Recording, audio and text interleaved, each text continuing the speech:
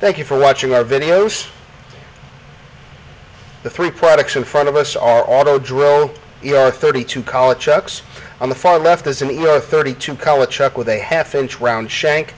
This is to be loaded into an existing chuck or maybe another collet style system.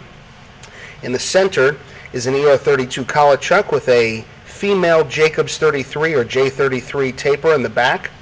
This is to be loaded into an automatic drilling fixture or maybe some type of self-feeder or drill press.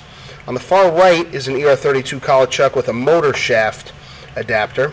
This will go right onto a 5/8" motor shaft and allow you to attach a chuck to a motor. This is a new product for us. What we're going to demonstrate is the proper way to install or remove an ER collet. What we're going to do right now is take the collet out of the chuck. You'll see there's a collet installed behind the non-concentric ring in this collet nut. Slip it out, you'll see the non-concentric ring. When installing this collet, you make sure that it goes behind the ring, clips firmly behind, and is held in there. Shouldn't fall out in most cases.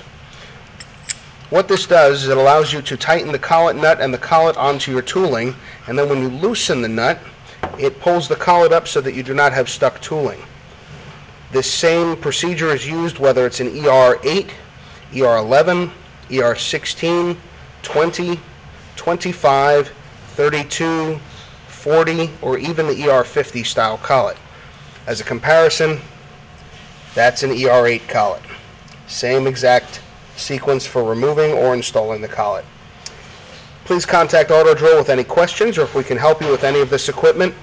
We are at 800-871-5022 or autodrill.com.